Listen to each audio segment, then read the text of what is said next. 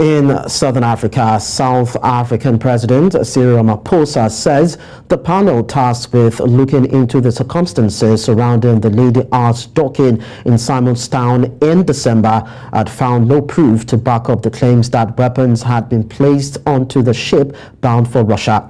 The president was speaking about the results of the 15th BRICS Summit and the conclusions of the independent panel tasked with looking into claims that the Russian cargo ship Lady R, which the US had sanctioned, had loaded weapons for Russia at the Simonstown Naval base. The president further said the panel's report won't be released to the public.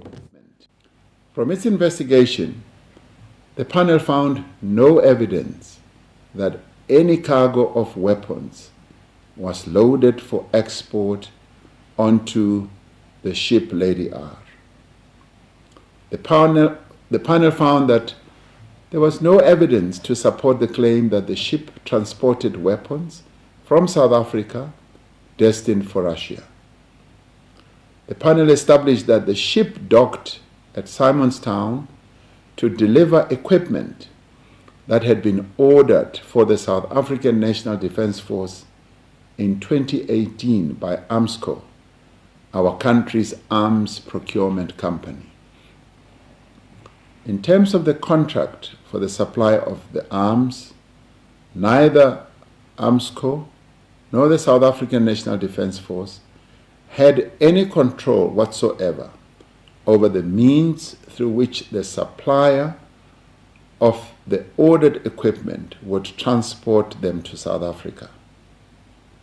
In its report, the panel outlined the circumstances that led to the docking of the ship in Simonstown, as well as the type of goods supplied and the reasons why the goods were unloaded at the time. To discuss this, we are joined by a Member of Parliament, Democratic Alliance, Kobus Marais. Thank you so much, Kobus, for talking to us.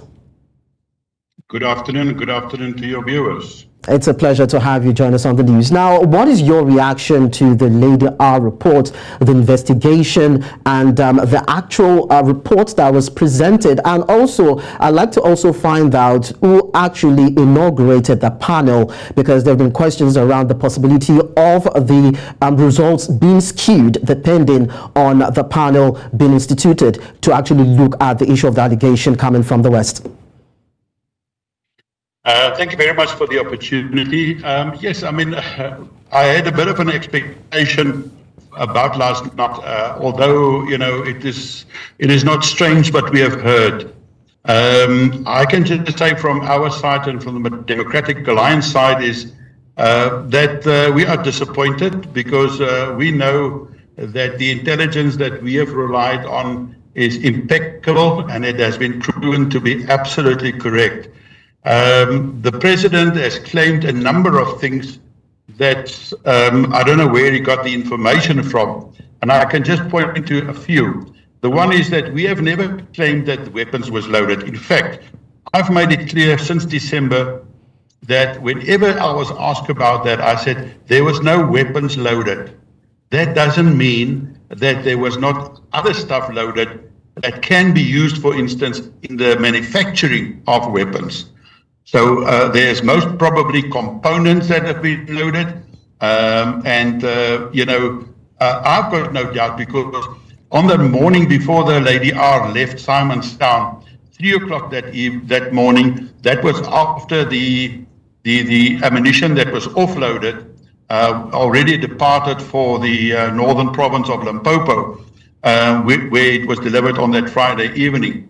So on that 3 o'clock in that morning, there was still an activity of stuff being loaded onto the Lady R with cranes under spotlights. So what was loaded? We know it was not apples and pears, and it seems like the brief and scope of the panel was only to look at whether weapons was loaded. Now that is very narrowly limited, and that doesn't help us. The other thing that the president has not alluded to is the circumstances why the Lady R went to Simonstown for the offloading of what he refers to as equipment, but it was actually ammunition, and permits was issued in 2019 and 2020, as it was reported to the Joint Standing Committee on Defence of Parliament. So no equipment as he is referred to, and not in 2018.